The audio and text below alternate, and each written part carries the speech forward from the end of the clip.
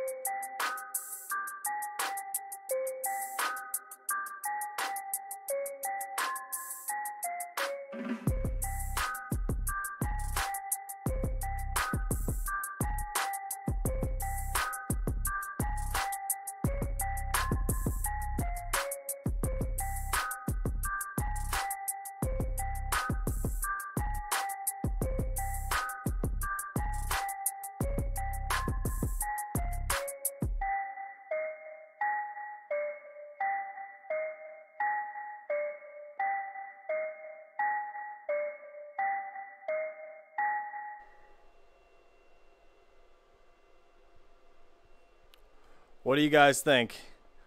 Came out actually fantastic. I'm super pumped about it. You can see right here I wrapped around the cord to this inline fan and I have it hanging out there, and right here I have this splitter cable, right? It goes one C14 to two C13s. So as you can see, I got the splitter cable plugged into the PSU and the fan there, and it's coming down to here. Now I got to carry this unit over to there because unfortunately this is a 240 volt PSU only, and the reason behind that being unfortunate is because now I can't run this Bitcoin solar miner off of solar in the solar trailer. But either way, nonetheless, I want to make sure this works. Let's plug it in. All right, so this fan right here is 240 or 120. As you guys can see, the AC right there.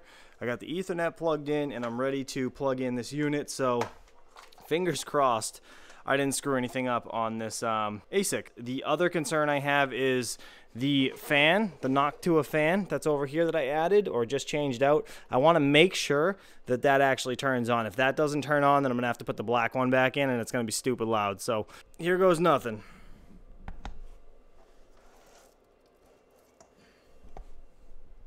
Come on. Yes. Turned on. This fan turned on. I can turn it on high if I want.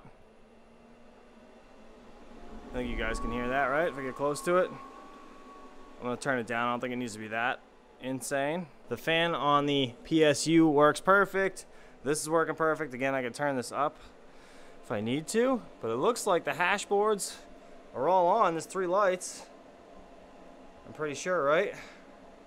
All right, let's get into the computer and just double check, make sure this thing's hashing away. Because it looks like it is.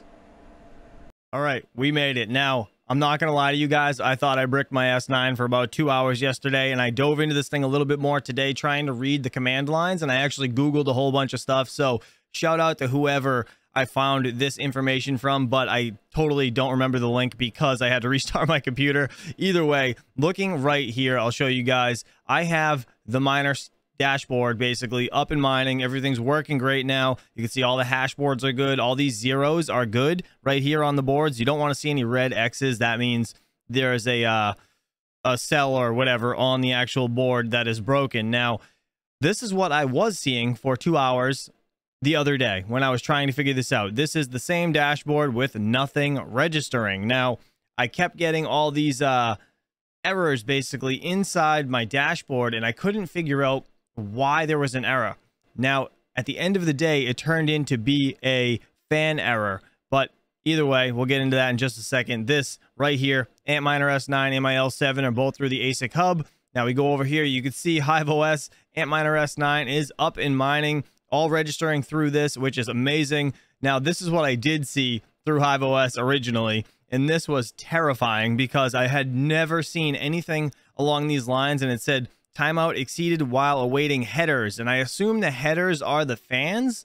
I don't know, I could be wrong. Either way, that's what ended up fixing the problem, was plugging the fans back in. So right now I currently have the fans plugged in outside this unit. Now, what I ended up coming across was these guys right here from my man Rondi. This is a 4-pin dummy plug basically for server fans on ASICs. So if you're going to, I guess, liquid cool your ASICs, these are the things you guys need. So I will leave these in my Amazon store. If you guys are interested, feel free. I do get a commission, but it doesn't cost you guys anything more, so just full transparency on that. But I'll put these linked in there. I just bought a pair so I can actually put these in at a later date. I just don't have time, obviously, to wait a couple days until these things come in, but I'll keep you guys updated nonetheless. Now, if we go over to the solo.ck pool, you can see it's 14.7 terahash on this address. Now, this is where my USBs are solo mining to, so 14.7 terahash in the last minute, which is obviously including those USB miners. So this is a 13.5 terahash S9. Obviously,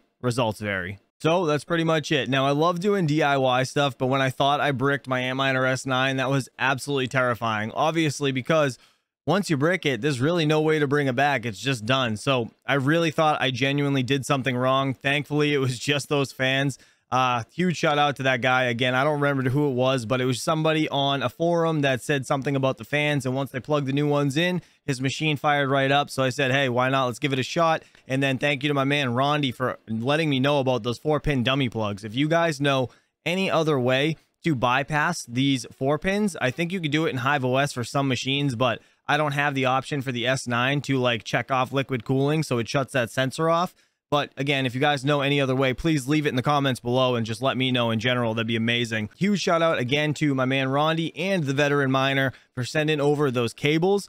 10% off with the code CHUMP. If you guys are interested, go check out his cables. He's absolutely fantastic and they're great quality. Either way, guys, hopefully you appreciated this content. If you did, please go down there, hit that like button, and consider subscribing. Also, if you haven't seen this video right here, please go check it out, and I'll see you guys real soon.